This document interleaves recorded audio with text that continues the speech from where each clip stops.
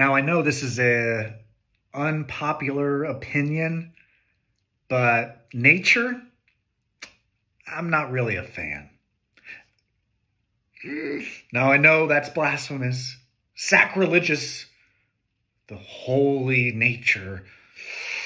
Who am I to question the awe and wonder of nature?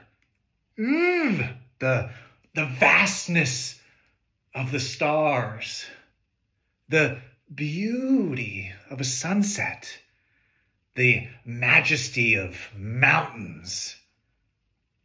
All you have to do is watch the nature and science documentaries and you're barraged by the content all over the globe. Propaganda, in my opinion. Because once you come down to the human body, it's a real shit show. Am I right?